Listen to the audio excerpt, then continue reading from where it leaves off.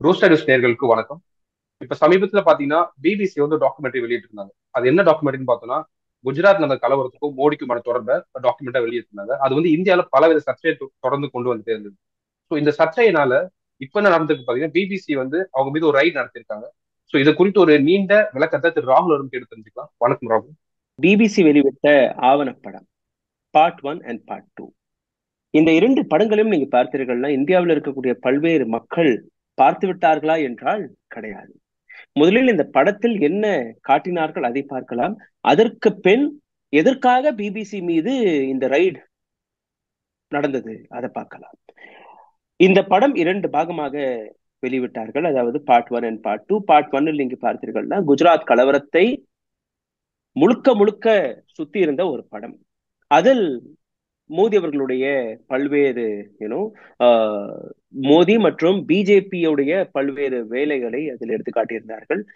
இந்த விஷயங்களை நீங்க பார்த்தீர்கள்னா அதில் காட்டப்பட்ட விஷயங்கள் உண்மையா பொய்யா? இப்போ அரசாங்கம் அல்ல பிஜேபியில் இருக்கக்கூடிய பக்தர்கள் எடுத்து காட்டக்கூடிய விஷயத்தை பார்த்தீர்கள், அதுல காட்டினது எல்லாமே பொய், ஒரு சித்தரிக்கப்பட்ட படம்னு எடுத்து காட்டுறார்கள். ஆனால் இந்த அனைத்து காட்சிகளுமே அனைத்து ப்ரூஃப்களுமே சுப்ரீம் கோர்ட்டில் ஆவணமாக எடுத்து வைத்த விஷயங்கள் தான் அந்த படத்தில் ஆவணமாக எடுத்து வைக்கப்பட்டது, ஒரு ஆவணப்படமாக எடுத்து வைக்கப்பட்டது. இதில் எதுவுமே எக்ஸ்ட்ராவாக சோடிக்கப்பட்ட எந்த காட்சியுமே கிடையாது என்பது ஒரு உண்மை. இரண்டாவது பாகத்தில் என்ன காட்டினார்கள்னா 2014ஆம் ஆண்டு மோடி அவர்கள் பிரைம் மினிஸ்டராக பதவியேற்றதற்கு பின் இந்தியாவில் நடந்த பல்வேறு விஷயங்கள், அதில் லென்ச்சிங் ஒரு விஷயம், அதாவது இஸ்லாமியர்கள் மீது அல்ல மற்ற மதத்தை சார்ந்த நபர்கள் மீது நடந்த தாக்குதல். இன்னொரு புறம் பார்த்தீர்கள்னா சிஏ என்ஆர்சி போன்ற விஷயங்களை வைத்து மக்கள் எப்படி ரோட்டில் இறங்கி போராடினார்கள். இந்த அனைத்தையுமே நீங்க பார்த்தீர்கள்னா 2019ஆம் ஆண்டு தேர்தல் வரை இல்ல அதற்கு பின் கூட ஒரு சில காட்சிகளை அதில் காட்டியிருக்கிறார்கள்.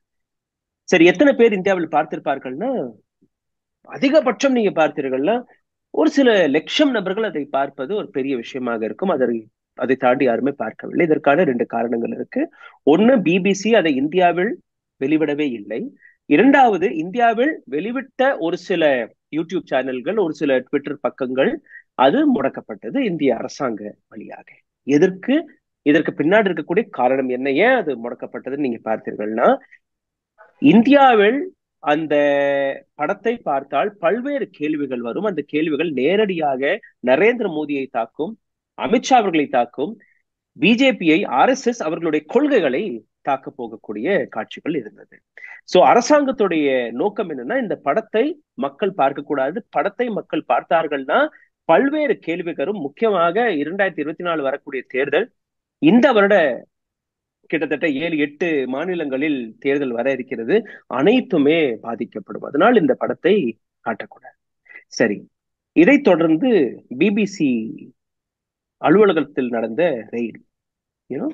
இந்த ரெய்டை பொறுத்தவரையில் நீங்க பார்த்தீர்கள்னா இது முதல் முறையில் இது போன்ற ரெய்ட் நடக்கவில்லை.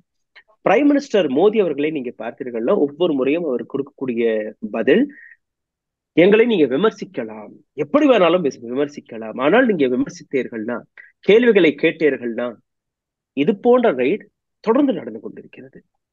இதற்கு முன்னாடி நீங்க பார்த்தீர்கள்னா போன வருடம் HW நியூஸ் சுனில் நாயர், என்னுடைய ஒரு நண்பர், அவருடைய ஆபீஸில் இதே போன்ற சிபிஐ அண்ட் ஐடி உடைய ரெய்ட் 2 நாள் 3 நாட்கள் வரை அந்த ரெய்ட் நடந்தது.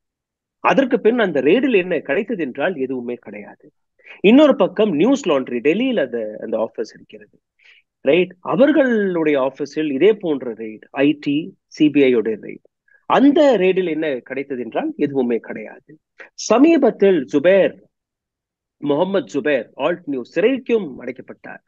அவருடைய ரிப்போர்ட்டிங்கும் நீங்க பார்த்தீர்கள்னா நேரடியாக பல்வேறு பிஜேபியோட ஐடி வெளிவிடக்கூடிய பல்வேறு பொய்களை அல்ல மற்ற இடங்களில் வரக்கூடிய பல்வேறு ஃபேக் நியூஸஸ்களை அவர்கள் அதற்கான உண்மையை திரட்டி வெளிவிடக்கூடிய ஒரு சேனலை நடத்தி கொண்டிருக்கிறார். அவர் மீது இதே போன்ற தாக்குதல்.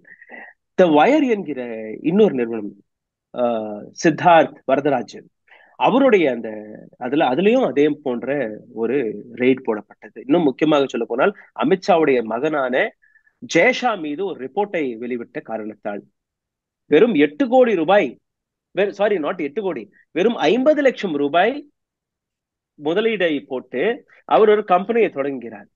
அந்த கம்பெனியுடைய வருமானம் 8000 மடங்கு அதிகரிக்கிறது ஒரே ஒரு வருடத்திற்குள். 8000 மடங்கு வெறும் 50 லட்சம் ரூபாய் போட்டு எப்படி அது நடந்தது என்கிற அந்த டேட்டாவை வெளிவிட்டவுடன் ஜெயஷா, அமித்ஷா த வயர் மீது 100 கோடி ரூபாய்க்கான டெஃபமேஷன் வழக்கை போட்டார்கள். சோ எந்த அளவில் இது அச்சம் என்று நீங்க பாருங்கள், அச்சுறுத்தல் எந்த அளவில் இருக்குன்னு பாருங்கள். எங்களுடைய சேனல் த ரூஸ்டர் நியூஸ் மீது போன வருடம் கிட்டத்தட்ட 1.5 வருடமாக நாங்க ஒவ்வொரு நாளும் டெய்லி டெய்லி பயந்து பயந்து தான் இருக்கிறோம், என்னைக்கு எந்த விதமான தாக்குதல் இவர்கள் நடத்த போறார்கள் என்று. எங்களுடைய ஃபேஸ்புக் ஹேக் ஆனது, எங்களுடைய ட்விட்டர் ஹேக் ஆனது, எங்களுடைய யூடியூப் ஹேக் ஆனது, எங்களுடைய இன்ஸ்டாகிராம் ஹேக் ஆனது. அனைத்துமே 48 மணி நேரத்திற்குள்.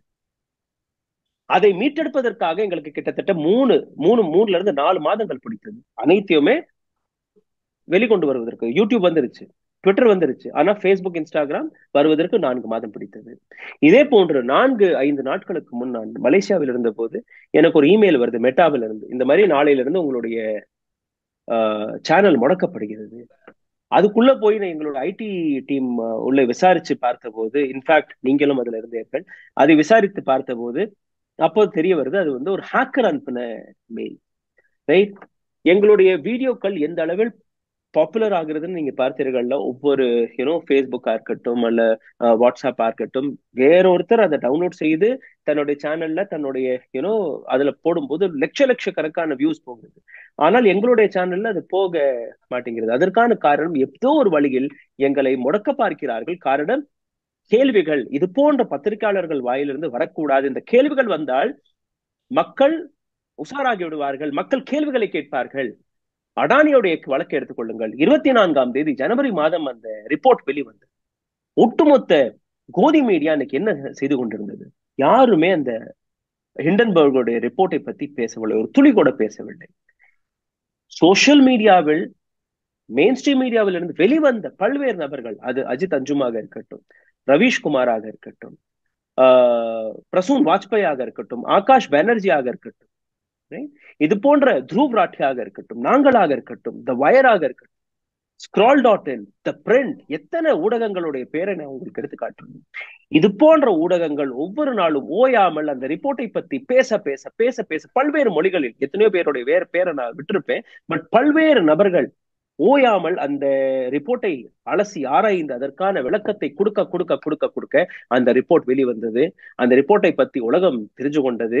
அடானியோடைய பொய்கள் வெளிவந்தது. அடானியோடைய சரிவு தொடங்கி. இதே சோசியல் மீடியாவில் இருக்கக்கூடிய பத்திரிகையாளர்கள் இல்லாமல் இருந்திருக்கட்டும், நீங்க பார்க்கக்கூடிய, நீங்க நம்பி இருக்கக்கூடிய மெயின் ஸ்ட்ரீம் மீடியா அதை என்னைக்கோ முடக்கி பிச்சு தீ வைத்து கொளுத்தி தூக்கி போட்டிருப்பார்கள். அர்ணப் கோஸ்வாமி ஒவ்வொரு விஷயத்தும் கத்தி கத்தி பேசக்கூடிய நபர், சுதீர் சௌத்ரி என்கிற இன்னொரு நபர், தீபக் சௌரசியா என்கிற இன்னொரு நபர், ஆஷ்தக்காக இருக்கட்டும், ஜி டிவியாக இருக்கட்டும், பாரத் ரிபப்ளிக் பாரதாக இருக்கட்டும், இது போன்ற டைம்ஸ் நாவாக இருக்கட்டும், இது போன்ற அனைத்து ஊடகங்களுமே அமைதி காத்துக் கொண்டிருந்தார்கள். எந்த விதமான டிபேட்டும் அடானி மீது நடக்கவில்லை, பிபிசி மீது நடக்கவில்லை. பிபிசி வெளிநாட்டு சதி, அடானியோடைய ஹிண்டன்பர்க் இது வெளிநாட்டு சதி. உங்களுடைய வேலையை வெளிநாட்டில் இருக்கக்கூடிய நிறுவனங்கள் பார்க்கும்போது நீங்க அதை வெளிநாட்டு சதி என்று கூறுகிறீர்கள். மியா காலிஃபா ஒரு பான் ஸ்டார், அவர் இந்தியாவிற்கு எதிராக சதி செய்து கொண்டிருக்கிறாராம். கிரெட்டா தன்பர்க் ஒரு என்விரான்மெண்ட் ஆக்டிவிஸ்ட், அந்த பெண் இந்தியாவிற்கு எதிராக சதி செய்து கொண்டிருக்கிறாராம். 15 மாதங்கள் வரை இந்த நாட்டில் ரோட்டில் போராடி கொண்டிருந்த இந்த நாட்டு விவசாயிகளையும் இதே போன்றுதான் இவர்கள் பட்டம் சூட்டினார்கள். 15 மாதங்கள் 700க்கும் மேற்பட்ட விவசாயிகள் உயிரிழந்ததற்கு பின் அந்த டேட்டா கூட இல்லை என்று இதே நாட்டு அரசாங்கம் பாராளுமன்றத்தில் விளக்கத்தை கொடுத்தார்கள். வெட்கமாக இருந்தது. மழை, குளிர், பனி, வெயில் அனைத்தையுமே தாங்கினார்கள் நம் நாட்டு விவசாயிகள். அன்னைக்கு நீங்க என்ன சொன்னீங்க? இவர்கள் வெளிநாட்டு சதி, வெளிநாட்டுல இருந்து பணம் வாங்கி இது போன்ற போராட்டத்தில் இருந்து, ரைட்? இவர்கள் காலிஸ்தானிகள், இவர்கள் தீவிரவாதிகள். அதற்கும் முன் தமிழகத்திலிருந்து கோவணம் கட்டி டெல்லியில அந்த பனியில தமிழக விவசாயிகள் போராடினார்கள். எந்த அரசியல்வாதி அவர்களை போய் பார்த்தார்? எந்த பிரைம் மினிஸ்டர், எந்த நரேந்திர மோடி அவர்களை சந்தித்தார்? எளிய வாயில வச்சு கடிச்சு எத்தனை அளவுல அவங்க போராடினாங்க, கடைசி வரை இந்த அரசாங்கம் பார்த்ததா கிடையாது. சோ இது போன்ற செய்திகளை இந்த ஊடகங்கள் எடுத்துக்காட்டினார்களா? கிடையாது. ரைட். இன்னைக்கு இந்த ஊடகங்கள் ராகுல் காந்தி பார்லிமெண்ட்ல இருந்து 5-6 கேள்விகளை கேட்டுவிட்டார். அரவிந்த் கெஜ்ரிவால் கேள்விகளை கேட்டுவிட்டார். இவர்களும் சதிகாரர்கள். ராகுல் காந்தி பார்லிமெண்ட் மக்களால் தேர்வு செய்யப்பட்ட, மக்கள் ஓட்டை போட்டு ஒரு நபரை தேர்வு செய்து எம்பியாக அங்க அமர வைத்திருக்கிறார். ரைட். சோ அவருடைய நேரத்தில் அவர் தன் பக்கத்தில் இருக்கக்கூடிய விஷயங்களை எடுத்து வைக்கிறார். அரசாங்கம் என்ன செய்கிறது? அங்க இருக்கக்கூடிய ஸ்பீக்கர், பார்லிமெண்ட்ல இருக்கக்கூடிய ஸ்பீக்கர் இதே பிஜேபியை சார்ந்த நபர். எதுவுமே நாங்க ரெக்கார்ட்ல எடுத்துக்க மாட்டோம், அனைத்துமே ஆஃப் த ரெக்கார்ட். அப்போ கேள்விகளை கேட்டால் கூட நீங்க ரெக்கார்டில் எடுக்க மாட்டீர்கள். மீடியா ஹவுசஸ்கள் அந்த கேள்விகளை கேட்க மாட்டார்கள். எதிர்கட்சி இருக்கக்கூடாது என்கிற கொள்கையை இந்த நாட்டு அரசாங்கம் கையெடுக்கும் போது எப்படி நீங்க ஒரு நாட்டில் ஜனநாயகம் இருக்கிறதா இல்லையா, டெமோக்ரஸி இருக்கிறதா இல்லையா என்று கூற முடியும்? ஒரு டெமோக்ரஸி என்றால் ஒரு அரசாங்கம், அந்த அரசாங்கத்திற்கு எதிராக எதிர்கட்சியும் இருக்கணும். ஆனால் எதிர்கட்சியே இருக்கக்கூடாது, பத்திரிகையாளர்களை இருக்கக்கூடாது, பத்திரிகையாளர்களை நான் சந்திக்கவே மாட்டேன், அவர்கள் கேட்கக்கூடிய கேள்விகளை கேட்கவே மாட்டேன் என்றால் எந்த விதமான ஜனநாயக நாட்டில் நீங்க வாழ்ந்து கொண்டிருக்கிறேன்? இந்திரா காந்தி அம்மையார் இறந்த போது ராஜீவ் காந்திக்கு கிடைத்தது சிம்பத்தி ஓட். சரியா? 426 சீட்டுகள், எம்பி சீட்டுகள் லோக்சபாவில் இருந்தது அன்னைக்கு. இன்னைக்கு பிஜேபி கூட அந்த லெவல்ல மெஜாரிட்டி கிடைக்கவில்லை. அன்னைக்கு இருந்த வாஜ்பாய் அவர்கள் பிஜேபியோடைய தலைமையில் இருந்தார், பிரசிடென்டாக இருந்தார். அவருடைய டிபாசிட் கூட கிடைக்காத காலகட்டம். எத்தனையோ மூத்த தலைவர்கள் அன்னைக்கு தோத்தார்கள். வெறும் 2 எம்பிக்கள் மட்டும்தான் பிஜேபி. ஒருத்தர் வந்து குஜராத்ல இருந்து, இன்னொருத்தர் வந்து ஆந்திர பிரதேசத்துல இருந்து. 2 எம்பிக்கள். ஆனால் அந்த 2 எம்பிக்களை அன்னைக்கு ராஜீவ்காந்தி நினைத்திருந்தால் பணம் கொடுத்து ஹார்ஸ் ட்ரேடிங் வழியாக வாங்கியிருக்கலாம். அவர்களை இதே போன்ற சிபிஐ ரெய்டை போட்டு அவர்களை மிரட்டி இருக்கலாம், ஐடி ரெய்டை போட்டு மிரட்டி இருக்கலாம். என்னைக்கு அவர்களை வந்து பிஜேபியில இருந்து வெளியேறி காங்கிரஸில் சேர்த்திருக்கலாம். அன்னைக்கே பிஜேபி முக்து பாரத்தாக இந்தியா மாறி இருக்குமா? மாறி இருக்காது. ஆனால் அன்னைக்கு அவர் செய்யவில்லை. அந்த 2 எம்பிக்கள் இருந்தால் கூட அவர்களுக்கு சரியான மதிப்பு, சரியான மரியாதை, சரியான உரிமை, அவர்களுடைய ஒவ்வொரு கேள்வியும் ஆன் த ரெக்கார்ட் எடுக்கப்பட்டது. அவர்களுடைய ஒவ்வொரு கேள்வியும் இன்னைக்கும் ரெக்கார்ட்ல இருக்கு. பார்லிமெண்ட்ல நீங்க ரெக்கார்ட் புக் எடுத்து பாருங்கள். ஒவ்வொரு கொஸ்டின் ஆன்சர் ரவுண்டில் அவர்கள் எழுந்து பேசும்போது, இந்த அரசாங்கத்திற்கு எதிராக பேசும்போது அனைத்துமே ரெக்கார்ட்ல எடுக்கப்பட்டது. அதுதான் ஜனநாயகம். ஒரு எம்பியாக இருந்தால் கூட அவருக்கான சரியான மரியாதையை, சரியான உரிமையை வழங்குவது. இன்னைக்கு இந்த நாட்டு அரசாங்கம் என்ன செய்து கொண்டிருக்கிறது? மக்களால் தேர்வு செய்யப்பட்டு ஒரு அரசாங்கத்தை நீங்க அமைத்தால் கூட 6 மாதமோ 1 வருடமோ பின்வாசல் வழியாக, ஹார்ஸ் ட்ரேடிங் வழியாக பணத்தை கொடுத்து மிரட்டி அவர்களை தன் வசப்படுத்துகிறீர்கள். அதை நீங்க ஒரு பெருமையாக வேற எடுத்து காட்டுகிறீர்கள். எந்த விதமான ஜனநாயக நாடு? மத்திய பிரதேசத்தில் அது நடந்தது, கோவாவில் அது நடந்தது, மகாராஷ்டிராவில் அது நடந்தது. ரைட். எத்தனை உதாரணங்கள் உங்களுக்கு எடுத்துக்காட்ட வேண்டும்? இப்ப அரசாங்கத்தை எதிர்த்து நம்ம பேசும்போது மீடியாக்கள் வந்து முடக்கப்படுது, ஐடி ரேடோ வேற ஏதோ மூலமா செயல்படுறாங்கன்னு சொல்றது சரி. இது எல்லாமே நேஷனல் மீடியா.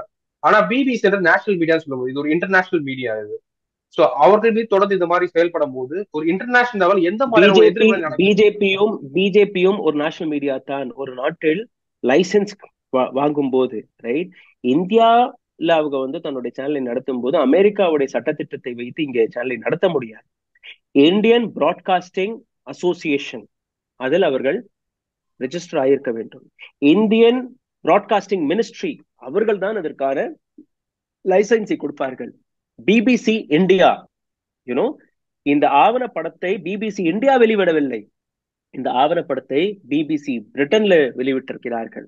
ரைட். சோ அப்படி இந்தியாவில் ஒரு விஷயத்தை நீங்க வெளிவிடணும்னா அது வந்து இந்தியாவுடைய சட்டத்திட்டப்படிதான் நீங்க வெளிவிட முடியும். ஒரு சேனல் நீங்க நடத்தணும்னா இந்தியாவுடைய IP, information and broadcasting division, அவர்களுடைய விதிமுறையை படிதான் நீங்க இங்க சேனலை நடத்த முடியும். அப்ப எப்படி வெளிநாட்டு சதியாக மாறிவிடும்? நீங்க தானே அவர்களுக்கு லைசன்ஸ் கொடுத்தீங்க, நீங்க தானே அந்த பெர்மிஷன் நீங்க கொடுத்தீங்க. ஊடகத்துடைய வேலை என்ன சார்? ஊடகத்துடைய வேலை அரசாங்கம் சரியாக நடக்கிறதா, நடக்கவில்லையா, மக்களுடைய கேள்விகள், மக்களுடைய பிரச்சனைகளை அரசாங்கத்துக்கு முன்னாடி எடுத்து வைப்பது தானே மீடியா. இன்னைக்கு மீடியா என்ன செய்து கொண்டிருக்கிறது? அரசாங்கத்திற்கு எதிராக வேலை பார்த்தால் அரசாங்கத்திற்கு எதிராக நீங்க தேச துரோக வேலையை பார்த்து விட்டீர்கள். அரசாங்கத்தை ஒரு சின்ன விமர்சனம் கூட செய்ய முடியாமல், அரசாங்கத்தை தட்டி கேட்க முடியாமல், மக்களுடைய வழிகளை, மக்களுடைய வேதனைகளை எடுத்து வைத்தால் கூட அது வந்து தேச துரோகமாக மாறிவிடுகிறது. லாக்டவுன் காலகட்டத்தில் எத்தனையோ லட்சக்கணக்கான மைக்ரண்ட் ஒர்க்கர்ஸ்கள் நடந்து போகும்போது இதே அரசாங்கத்துடைய பியூரோக்ராட் கோர்ட்ல போய் வாதாடுறாரு. ஒரு நபர் கூட ரோட்ல இல்ல, எல்லாருமே அவர்களுக்கு தேவையான எல்லா வசதியும் நாங்க கொடுத்துட்டோம். நிர்மலா சீதாராமன் அவர்களுடைய பதில் என்ன? பண மதிப்பு குறைந்து கொண்டிருக்கிறது. பண மதிப்பு குறையவில்லை சார், டாலருடைய மதிப்பு அதிகரித்து விட்டது. Is this what an answer given by a defense minister, sorry, finance minister? ஒரு ஃபைனான்ஸ் மினிஸ்டருடைய எந்த விதமான பதிலை நீங்க எதிர்பார்க்குவேன்? இந்த பட்ஜெட்ல யாருக்கான பட்ஜெட்? ரைட், நீங்க அடானிக்கு டாக்ஸ் ரிபேட் கொடுக்குறீங்க, அம்பானிக்கு டாக்ஸ் ரிபேட் கொடுக்குறீங்க, கார்பரேட்டுகளுக்கு டாக்ஸ் ரிபேட் கொடுக்குறீங்க. டாக்ஸ் ரிபேட் கொடுங்க, நல்லது. ஒரு நாட்டில் கார்பரேட் வளரும் போது, பிரைவேட் செக்டர் வளரும் போது அந்த நாட்டுக்கும் ஒரு சில லாபங்கள் கிடைக்கும். ஆனால் அதே நேரத்தில் கவர்மெண்ட் செக்டரை எழுதி கொடுக்கிறதுக்கு நாங்க உங்களுக்கு ஓட்டை போடவில்லை. கரெக்டா? கவர்மெண்ட் செக்டர் ஒரு பக்கம் வளர வேண்டும், பேரலலா பிரைவேட் செக்டரும் வளர்ந்தால் மட்டும்தான் செக் அண்ட் பேலன்ஸ் அதில் நடக்கும். செக் அண்ட் பேலன்ஸ் நடக்கும் போதுதான் ஒரே ஒருத்தருக்கு ஒருத்தர் சப்போர்ட் கொடுத்துக்கணும் ஒரு நாட்டை வளர்க்க முடியும். இங்கே நீங்க ஒரு செக்டரை அழித்து இன்னொரு செக்டர்னு சொல்ல கூடாது, 2-3 நபர்களுக்கு நீங்க அனைத்தையுமே கொடுக்க பார்க்கிறீர்கள். பேசிக் இன்ஃப்ராஸ்ட்ரக்சர் சார், அதில் ரோடு, அதில் மருத்துவமனைகள், அதில் கல்வி, அதில் மின்சாரம், அதில் கோல், அதில் விவசாயம், அதில் மக்களுடைய பசியை தீர்க்கக்கூடிய ஃபுட் செக்யூரிட்டி அனைத்துமே அடங்குகிறது. இது எல்லாமே யாரிடம் இருக்கு? எஃப்சிஐயை நீங்க முடக்கி விட்டீர்கள். ரைட், அது இன்னைக்கு அடானி கையில் இருக்கு. பிஎஸ்என்எல், எம்டிஎன்எல் அழிந்து போனது. அந்த லாபம் யாருக்கு போனதுன்னா ஜியோ போன்ற கம்பெனிக்கு. ரோடு அடானி கையில், மின்சாரம் அடானி கையில், பெட்ரோல் இது போன்ற விஷயங்கள் அம்பானி கையில் மாத்து பார்க்கிறீர்கள். இந்தியன் ஆயில் கார்பரேஷனாக இருக்கட்டும், அல்ல பாரத் பெட்ரோலியமாக இருக்கட்டும், இவர்களை வைத்து நீங்க ஒரு ட்ரேடிங் வேலையை மட்டும்தான் பார்க்கிறீர்களே ஒழிய, அப்படி நீங்க கொடுத்த அந்த டாக்ஸால் யாருக்கு லாபம், அந்த அந்த கம்பெனிகளுக்கு போன லாபம், அந்த லாபத்திலிருந்து மக்களுக்கு என்ன ரிட்டர்ன் வந்தது நீங்க பார்த்தீர்கள்னா ஒரு பெரிய பூஜ்ஜியம். அந்த விஷயத்தை தான் நீங்க அடானி விஷயத்தில் நீங்க பார்த்தீர்கள். ரைட், 680வது இடத்தில் இருந்த நபர் திடீர் என்று 2வது பணக்காரராக மாறிவிடுகிறார். ஒரு சாதாரணமான 32-36 வார்த்தைகள் கொண்ட ஒரு சாதாரணமான ஆவணம், ஒரு ரிப்போர்ட் வெளிவந்த அடுத்த நாளே அவருடைய சரிவு தொடங்குகிறது. 2வது இடத்துல இருந்து நேர 21வது இடத்துக்கு போயிடுறாரு அவர். எப்படி? அப்படி அவர் காட்டின அனைத்துமே உண்மையாக இருந்தால் இந்த சரிவு வந்திருக்கு. அப்படி வந்திருந்தால் கூட அதற்கான விளக்கத்தை நீங்க கொடுத்திருப்பீர்கள். எதுவுமே நீங்க கொடுக்கல. ரைட், சோ இந்த பிபிசி மீது நடந்த ரெய்டு, இது அடானி மீது எழும்பிய கேள்விகள், நரேந்திர மோடி அவர்கள் எழும்பிய கேள்விகள், நரேந்திர மோடி அவர்கள் மீது வந்த பல்வேறு குற்றச்சாட்டுகள் தொடர்ந்து எப்போ குஜராத் காலகட்டத்தில இருந்து இன்னைக்கு தேதி வரை அனைத்துமே இந்த 2 விஷயங்கள், அடானி ஒரு பக்கம், பிபிசியோடைய ஆவணப்படம் ஒரு பக்கம், இரண்டுமே வெளிச்சம் போட்டு காட்டியது. இந்த 2 விஷயத்தையுமே மறைப்பதற்காக, முடக்குவதற்காக நீங்க உங்களுடைய பக்தர்களை முன்னிறுத்தினீர்கள். உங்களுடைய ஐடி விங் வெளிவந்தது. இது போன்ற ஏஜென்சிகளை வைத்து நீங்க அவர்களை மிரட்ட பார்க்கிறீர்கள். கோதி மீடியாவை வைத்து அனைவருமே கேள்வி கேட்டால் நீங்க தேச துரோகி, கேள்வி கேட்டால் நீங்க தேச விரோதி, கேள்வி கேட்டால் உங்கள் மீது வழக்கு போடப்பட வேண்டும். மக்களை தூண்டக்கூடிய வேலையை இந்த நபர்கள் பார்த்து கொண்டிருக்கிறார்கள். சுப்ரீம் கோர்ட் இன்னைக்கு அமைதியாக இருக்கிறது சார். ரைட், சுப்ரீம் கோர்ட்ல இருக்கக்கூடிய நீதிபதிகளை கூட இன்னைக்கு நான் எனக்கு ரொம்ப ரொம்ப மரியாதை இருக்கு இந்த நாட்டில் இருக்கக்கூடிய சட்டத்திட்டங்கள் மீது, இந்த நாட்டில் இருக்கக்கூடிய அரசியல் மீது, அரசாங்கத்தின் மீது. பட் அதை எப்படி மேனிபுலேட் செய்கிறார்கள்? பிரைம் மினிஸ்டர் மோடிக்கும் எனக்கும் பர்சனலா எந்த எதிர்ப்பும் கிடையாது. ரைட், அவரால் பல்வேறு விஷயங்கள் நல்லதாகவும் நடந்திருக்கு. இன்னைக்கு உலக நாடுகளில் நீங்க பார்த்தீர்கள்னா இந்தியா என்றால் ஓகே, ஒரு இடத்துல போய் இந்தியாவுடைய பெயர் புகழ் வந்திருக்கு. அந்த அளவுல அவர் செய்த பிரச்சாரமாக இருக்கட்டும், அவர் போய் வெளிநாடுகளில் போய் சந்தித்து பல்வேறு நபர்களை சந்தித்து பல்வேறு விஷயங்களை கொண்டு வந்தது, அதை வந்து நீங்க மதிச்சே ஆகணும். ஆனால் அதை தாண்டி அதற்கு பின்னாடி இருக்கக்கூடிய விஷயங்கள், இந்த நாட்டு மக்களுக்கு அந்த லாபம் போய் சேர்ந்ததா என்று நீங்க பார்த்தீர்கள்னா கிடையாது. அவர் கொண்டுட்டு வரக்கூடிய திட்டங்கள், அந்த திட்டங்கள் சரியாக கிரவுண்டில் போய் வேலை பார்க்கிறது, கிரவுண்டில் போய் அங்க கிடைக்கிறது என்றால் கிடையாது. ஸ்கில் டெவலப்மெண்ட் எடுத்துக்கொள்ளுங்கள். எத்தனை ஸ்கில் டெவலப்மெண்ட் இன்ஸ்டிடியூஷன்களை நீங்க தொடங்கினீர்கள்? எத்தனை பேருக்கு நீங்க அந்த ஸ்கில் டெவலப்மெண்ட்டை கொடுத்தீர்கள்? அந்த ஸ்கில் டெவலப்மெண்ட் ஸ்கூல்ல இருந்து எத்தனை பேருக்கு வேலை வாய்ப்பு கிடைத்திருக்கிறது? எத்தனை உத்தியோகம் வந்திருக்கிறது? அந்த டேட்டா எங்க? அந்த டேட்டாவை நீங்க அதே மினிஸ்ட்ரி ஆஃப் அதுல போய் பார்த்தீர்கள், உங்களுக்கு புரிய வரும். எந்த அளவில் பிரச்சாரம் நடந்ததோ அந்த அளவில் அந்த ஸ்கில், அந்த சட்டம் மக்களிடம் போய் சேரவில்லை. ரைட். அதே நேரத்தில் 15 லட்சம் ரூபாய் உங்களோட அக்கௌண்ட்ல வரும்னு சொல்றாங்க. அதெல்லாம் விட்டுருங்க. அதற்கான அது வந்து ஒரு பிரச்சாரத்திற்காக அவர் பேசினார். ஆனால் அதே பிரச்சாரத்தில் அவர் பேசிய இன்னொரு விஷயம், இந்த நாட்டில் 2 கோடி வேலை வாய்ப்பை நான் உருவாக்கி கொடுப்பேன். 8.5 ஆண்டுகளில் 2 கோடி வேலை வாய்ப்பு. நான் ஒரு வருடத்துக்கு நான் சொல்லவில்லை, அவர் ஒரு வருடத்திற்கு சொன்னாரு. நான் 8.5 ஆண்டுகளில் 2 கோடி விட்டுருங்க, 1 கோடி வேலை வாய்ப்பு இந்த மத்திய அரசாங்கம் உருவாக்கி கொடுத்திருக்கிறதா? அந்த கேள்வி பாருங்க. ரைட். கிடையாது. அதே நேரத்தில் ஸ்மார்ட் சிட்டி, 100 ஸ்மார்ட் சிட்டி வரும்னாங்க. எங்க இருக்கு அந்த ஸ்மார்ட் சிட்டிகள்? இதையும் விட்டு விடுங்கள். ஆத்ம Nirbhar Bharat, make in India, 2 மிக முக்கியமான திட்டங்கள். ரெண்டுமே ஒரே திட்டம் தான், பேரை மாத்தி முதல்ல மேக் இன் இந்தியான்னு வந்துச்சு, அப்புறம் ஆத்ம நிர்பர் பாரத்னு வந்துருச்சு. இப்போ அதை இன்னொரு பேரை மாற்றி மறுபடியும் கொண்டுட்டு வந்திருக்கார்கள். ரைட். பட் இந்த விஷயத்தை வைத்து இந்த நாட்டில் இருக்கக்கூடிய மேனுஃபேக்சரிங் செக்டர், இந்த நாட்டில் இருக்கக்கூடிய ஃபேக்டரிகள், அதில் ஏதாவது லாபம் போய் சேர்ந்திருக்கிறது கிடையாது. இன்னைக்கும் நீங்க எம்எஸ்எம்இ வழியாக நீங்க வேணா ஒரு ஒரு ஆய்வை செய்து பாருங்கள். பிசினஸ் மேன்களை போய் சந்திங்க. 40 நிமிஷத்துல நாங்க எம்எஸ்எம்இ லோன் பாஸ் செய்து விடுகிறோம். நீங்க எந்த பேங்க் வேணாலும் போங்க, உங்க கையில இருக்கக்கூடிய எம்எஸ்எம்இ டாக்குமெண்ட்ஸ் எடுத்துட்டு போங்க, 40 நிமிஷம் விட்டுருங்க, கொலாட்ரல் ஃப்ரீ லோன் நாங்க கொடுப்போம்னு சொன்னீங்க. ரொம்பவே வரவேற்றக்கூடிய ஒரு விஷயம். நான் ரொம்ப சந்தோஷப்பட்டேன். அரசாங்கம் ஈஸ் ஆஃப் பிசினஸ் எடுத்து காட்டியிருக்கிறார்கள். ஆனால் அந்த ஈஸ் ஆஃப் பிசினஸ் இல்ல. நீங்க பேங்க்ல போய் பார்த்தீர்கள்னா உங்களுக்கு புரிய வரும் எந்த அளவில் அரசாங்கம் கொண்டு வந்த அந்த சட்டம் கிரவுண்டில் வேலை பார்க்கல.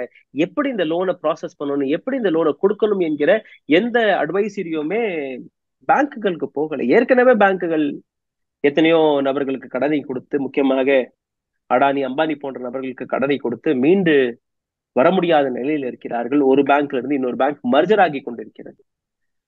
அந்த மர்ஜருக்கான காரணம் என்ன? பேங்க்ல இருக்கக்கூடிய அனைத்துமே நீங்க புடுங்கி உங்களுடைய கார்பரேட் நண்பர்களுக்கு வழங்கி விட்டீர்கள். அவர்கள் அந்த பணத்தை திரும்பி கொடுக்கவில்லை. சோ ஒரு பேங்க், ஏதோ ஒரு பேங்க் வந்து கொஞ்சம் பெட்டரா பெர்ஃபார்ம் பண்ணும்போது நஷ்டத்தில் இருக்கக்கூடிய பேங்கை இணைச்சு விட்டுறலாம். இவர்களுடைய லாபம், இவர்களுடைய நஷ்டம் அப்படியே பேலன்ஸ் ஆயிரும். இந்த கேள்வியை நீங்க கேட்பீர்களா? இல்ல ஹிந்து முஸ்லிம் என்கிற டிபேட்டில் நீங்க பிஸியாக இருப்பீர்கள்? சோ கோதி மீடியாவுடைய வேலை என்ன? ஹிந்து முஸ்லிம் என்று ஒவ்வொரு நாளும் இந்த நாட்டில் இருக்கக்கூடிய மக்களை திசை திருப்பக்கூடிய வேலையை மட்டும் தான் பார்த்து கொண்டிருக்கிறார். இந்த நாட்டில் எதிர்க்கட்சியே இல்லை என்றால், சரியான ஊடகமே இல்லை என்றால், இந்த நாட்டில் இருக்கக்கூடிய ஜனநாயகத்தை யார் காப்பாற்றுவது? ரைட். 33, 34% மக்கள் மட்டும்தான் பிஜேபிக்கு ஓட்டை போட்டிருக்கிறார்கள். மீதம் இருக்கக்கூடிய 66, 67% பிஜேபியுடைய கொள்கைக்கு எதிராக, RSS உடைய கொள்கைக்கு எதிராக ஓட்டை போட்டிருக்கிறார்கள் நாடு முழுவதும். அப்போ நீங்க 33% மக்கள் அவர்களுடைய ஆதரவை மட்டும் வைத்து மீதம் இருக்கக்கூடிய 66, 67% மக்களுடைய பிரச்சனைகளை, அவர்களுடைய இஷ்யூக்களை தீர்க்காமல் வெறும் அதை 33% மக்கள் மட்டும் இருந்தால் போதும். அப்போ இந்த நாட்டில் இருக்கக்கூடிய பாதிக்கு மேல இந்துக்கள் கூட அவர்களுடன் நிற்கவில்லை என்பதுதான் உண்மையாக வெளிவருகிறது. உங்களுடைய ஹிந்துத்துவ கொள்கை, உங்களுடைய RSS கொள்கையை இந்துக்களே எதிர்க்கிறார்கள். இந்த நாடு ஒரு ஜனநாயக நாடு, இந்த நாடு செக்யுலரான நாடு. இந்த நாட்டுடைய கான்ஸ்டிடியூஷனை நீங்க எடுத்து படித்து பார்த்தீர்கள், உங்களுக்கு புரியும். We the people of India, நாம் அனைவருமே இந்தியர்கள். இந்த நாட்டில் இருக்கக்கூடிய அனைவருக்குமே சமமான உரிமையை, அதிகாரத்தை இந்த நாட்டு கான்ஸ்டிடியூஷன், இந்த நாட்டு சட்டத்திட்டம் வழங்கி இருக்கிறது. அந்த சட்டத்திட்டம் பாராளுமன்றத்தில் நீங்க சபதம் எடுக்கும் போது அந்த சட்டத்தை நீங்க சபதம் எடுத்துதான் அந்த குர்சியில போய் உட்கார்றீங்க. ஆனால் அங்கே உட்கார்ந்ததுக்கு பின் என்ன செய்கிறீர்கள்? நிச்சயமா. இன்னைக்கு வடநாட்டில இருந்து ஹிந்திக்காரர்கள் தமிழகத்திற்கு வந்து விட்டார்கள் என்று சீமான் போன்ற நபர்கள் அரசியலில் இறங்கி இருக்கிறார்கள். ஆனால் தமிழ் மண்ணில் இருக்கக்கூடிய எத்தனையோ நபர்கள் அவர்கள் அந்த வேலையை எடுத்து பார்க்கவில்லை. ரைட்? அதனால்தான் வெளியில இருந்து இங்க வந்து ஒரு சில நபர்கள் வேலை பார்த்து கொண்டு இருக்கிறார்கள். ஆனால் அதே நேரத்தில் தமிழக அரசாங்கம் வர்றவர்களுடைய கணக்கு உங்கள்ட்ட இருக்கா? அவர்கள் எந்த விதமான வேலையை பார்க்கிறார்கள்? அங்கிருந்து வரக்கூடிய நபர்கள் தமிழகத்தில் ஏதோ ஒரு விதமாக தமிழர்களுக்கு தான் உதவியாக இருக்கிறார்கள். அது வந்து சாப்பாட்டு கடையாக இருக்கட்டும், ரோடு வேலையாக இருக்கட்டும், மெட்ரோ பணியாக இருக்கட்டும், மற்ற பணிகள். ஆனால் அதே நேரத்தில் அரசு உத்தியோகங்கள், கவர்மெண்ட் ஜாப்ஸ்கள், அதுல நீங்க போய் பார்த்தீர்கள்னா 100 அப்ளிகேஷன் வந்துச்சுன்னா 4 பேர் தான் தமிழ் நபர் அந்த அப்ளிகேஷனை போடுறாங்க. சோ எப்படி இது நடக்குது? அப்போ அந்த வேலைக்கான அவேர்னஸ் தமிழகத்துல இல்லையா? வடநாட்டில் இருக்கக்கூடிய நபருக்கு அந்த அவேர்னஸ் போகும்போது எப்படி தமிழ்நாட்டில் இருக்கக்கூடிய இளைஞர்களுக்கு, பட்டதாரிகளுக்கு அரசு உத்தியோகத்திற்கான அவேர்னஸ் கிடையாது? ஏன் அவர்கள் அந்த அப்ளிகேஷனை போடவில்லை? இதெல்லாம் ஒரு கிரவுண்டில் அரசாங்கங்கள் இறங்கி வேலை பார்க்கக்கூடிய வேலைகள். ரைட்? அவன் வந்துட்டான், அவன் எங்களோட வேலையை பறிச்சுட்டான், அப்படி கொடி தூக்குறது ரொம்ப ஈஸி. ஆனால் அதற்கு பின்னாடி இருக்கக்கூடிய பிரச்சனைகள், அதற்கு பின்னாடி இருக்கக்கூடிய விஷயங்களை அரசாங்கம், மக்கள் கவனமாக பார்த்தால் மட்டும்தான் உங்களுக்கு புரியும் எந்த அளவில் நம்ம வந்து தன்னுடைய வேலையை தானே இழந்து கொண்டிருக்கிறோம். யாரும் நம்மளுடைய வேலையை பறிக்கல, நாமளே விட்டு கொடுத்துட்டு இருக்கோம். மெட்ரோ பணி நடந்து கொண்டிருக்கு. எத்தனை தமிழ் லேபர்ஸ் அங்க போய் வேலை பார்க்கிறார்கள் நீங்க பார்த்தீர்கள்னா குறைவாக தான் வேலை பார்க்கிறார்கள். அப்போ ஒரு வடநாட்டிலிருந்து வரக்கூடிய நபர் அந்த வேலையை பார்க்கிறார், அந்த இடத்துல அந்த இடம் இருக்கு, அந்த ஸ்பேஸ் இருக்கு. ரைட்? நாம் அனைவருமே தமிழ்நாடு வந்து எவ்வளவு ப்ரோக்ரெசிவா இருக்குன்னு நீங்க பாருங்க. வடநாட்டில் இருக்கக்கூடிய நபர்களுக்கும் எங்கள்கிட்ட வேலை இருக்கு, எங்கள்கிட்ட வேலை வாய்ப்பு இருக்கு. So we are progressive. நாங்க உங்களை வந்து காப்பாத்திட்டு இருக்கோம். இந்த நாட்டை காப்பாற்றக்கூடிய 2-3 ஸ்டேட் நீங்க பார்த்தீர்கள். தமிழகம் ஒரு மிகப்பெரிய அளவில் பங்களிப்பு கொடுத்து கொண்டிருக்கிறது, டாக்ஸ் வழியாக, மற்ற விஷயங்கள் வழியாக. அதே நேரத்தில் ஜாப் ஆப்பர்ச்சுனிட்டியும் தமிழகம் உருவாக்கி கொண்டிருக்கிறது. தமிழ் மக்களுக்கும் ஜாப் ஆப்பர்ச்சுனிட்டி கிடைக்குது, வெளியில இருந்து வரக்கூடிய நபர்களுக்கும் ஜாப் ஆப்பர்ச்சுனிட்டிஸ் கிடைக்கிறது. அப்போ தமிழ்நாட்டை இன்னும் மேல் பட கொண்டு வருவதற்கு அரசியலை நீங்க கையாளக்கூடாது. இது போன்ற அரசியலை நீங்க எடுத்துக்காட்டும் போது, இது போன்ற அரசியல் பிரச்சனைகளை தூண்டும் போது தமிழகத்துடைய டெவலப்மெண்ட், குரோத் ஏதோ ஒரு வழியில் பாதிக்கப்படும். நேற்று ஒரு வீடியோ பார்த்தேன், அந்த வீடியோ நீங்க போடணும். இந்த வீடியோல ஒருத்தர் 2-3 வடநாட்டினர்கள் ஒரு நபர் வந்து போட்டு அடிக்கிறாப்ல, எங்க இருந்துடா வர்றீங்க நீங்க? நேத்துல இருந்து அது வைரல் ஆகி கொண்டு இருக்கு.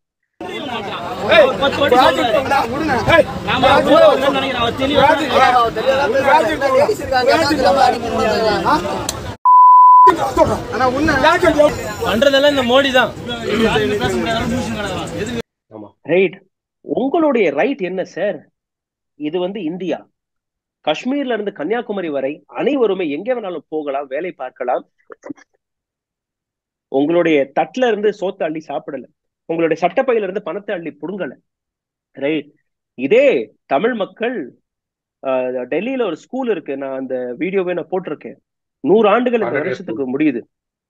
100 இயர் ஸ்கூல், தமிழ் ஸ்கூல் டெல்லியில தொடங்கி 100 வருஷமா ஆயிடுச்சு. அப்ப தமிழ் மக்கள் டெல்லியில 100 வருஷமா இருக்கிறார்கள் இல்லையா? அதுக்கு முன்னாடி சுதந்திர போராட்டத்தில் தமிழ்நாட்டிலிருந்து கிளம்பி டெல்லியில இருந்து இங்கேயே இருந்து போராடி இருக்கிறார்கள். அவர்களுக்கான ஒரு ஸ்கூல், 1 ஸ்கூல் 2 ஸ்கூல் இல்ல, 8 ஸ்கூல், தமிழ் ஸ்கூல் டெல்லியில இருக்கு. அப்போ எந்த அளவுல தமிழ் பாப்புலேஷன் இருக்கும்னு பாருங்க. மகாராஷ்டிராவிற்கு போங்க, ஒரு காலகட்டத்தில் தாராவியே கட்டி ஆண்ட நபர்கள் யாருன்னா தமிழர்கள். போர்ட், ஒட்டுமொத்த துறைமுகமே தமிழர்கள் கையில் இருந்தது, கண்ட்ரோல் இருந்தது, மகாராஷ்டிரன் கையில கூட இல்லை. ரைட்? சோ இது போன்ற தமிழர்களுடைய வரலாறு. ரைட்? அப்ப எங்க சிங்கப்பூர் என்ன, மலேசியா என்ன, ஸ்ரீலங்கா என்ன, ஆஸ்திரேலியா என்ன, பிரிட்டன் என்ன, அமெரிக்கா என்ன, ஒட்டுமொத்த உலகத்திலேயே தமிழர்கள் தன்னுடைய புத்திசாலித்தனம், தன்னுடைய திறமை, தன்னுடைய அறிவு, தன்னுடைய கல்வியை வைத்து நாம் ஒரு இந்தியாவிற்கே பெருமையை தேடிக்கொண்டிருக்கிறார்கள். ஆனால் அதே தமிழ் மண்ணில் இது போன்ற அரசியல் செய்யக்கூடிய நபர்கள் சிந்திக்கணும். This is not we. வந்தாரே வாழ வைக்கும் தமிழ்நாடு என்கிற வார்த்தைக்கான அழகு, நாம் அனைவரையுமே அரவணைப்போம், அனைவருக்குமே மரியாதை கொடுப்போம், அவர்களுக்கு கிடைக்கக்கூடிய ப்ரொடெக்ஷன் கிடைக்கும், எங்களையும் எங்களுடைய வீட்டையும் நாங்க பாதுகாக்க எங்களுக்கு தெரியும். வெளியில இருந்து வந்து எங்கள்ட்ட நீங்க அரசியல் பேச முடியாது, வெளியில இருந்து வந்து உங்களுடைய கொள்கைகளை எங்களிடம் திணிக்க முடியாது. தமிழர்களுக்கான பண்பாடு, தமிழர்களுக்கான அந்த மொழிக்கான அனைத்துமே எங்கள்கிட்ட இருக்கு. ரைட்? சோ அந்த தமிழ் மண்ணுடைய மாசம், அதோடைய வீரன் வந்து ஒவ்வொரு தமிழர்களுக்குமே இருக்கு. பட் அதை வந்து தூண்டாதீங்க. அது வந்து தூண்டும் போது அது வித்தியாசமாக மாறி வெளியில இருக்கக்கூடிய தமிழர்கள் அவர்களுடைய வாழ்வாதாரம் அங்கேயும் பாதிக்கும். அங்கிருந்து எந்த அளவுல தமிழ் மண்ணுக்கு பெருமை சேர்த்துக் கொண்டிருக்கிறார்கள், இங்கிருந்து எந்த அளவுல பெருமை சேர்க்கப்படுகிறது, எல்லாமே நம்ம பார்க்கணும். சோ மறுபடியும் அதே பிபிசிக்கு வந்துடலாம். பிபிசியுடைய விஷயம், விவகாரம் முழுக்க முழுக்க மக்களிடம் உண்மை போய் சேரக்கூடாது, மக்கள் மனதில் கேள்விகள் போய்விடக்கூடாது என்கிற ஒரே ஒரு நோக்கத்துடன் இந்த ரெய்ட் போடப்பட்டது. இதற்கு முன்னாடி பல்வேறு ஊடகங்கள் மீது போடப்பட்ட ரெய்டும் அதே நோக்கத்தில் தான். அரசாங்கத்தை பார்த்து, மோடி அவர்களை பார்த்து நீங்க கேள்வி கேட்கக்கூடாது என்கிற ஒரு நோக்கம். உங்க நேரத்தை ஒதுக்கி உங்க கருத்தை எங்களுக்கு பகிர்ந்தமைக்கு மிக்க நன்றி. மீண்டும் ஒரு காலம். நன்றி, வணக்கம். Thank you so much. தேங்க்யூ. ஊடகம் கார்ப்பரேட் அரசியல்வாதிகளின் கைப்பாவையாக, அடிமைகளாக இருந்தது போதும். இனி சாட்டை எடுத்து சுழற்றும் நேரம் வந்துவிட்டது. ஊடகம் பொதுமக்களாகிய உங்களுக்காக, உங்களாலேயே இயக்கப்பட வேண்டும். ஊடக சுதந்திரத்திற்காக உங்களின் பங்களிப்பை இன்றே அளித்திடுங்கள்.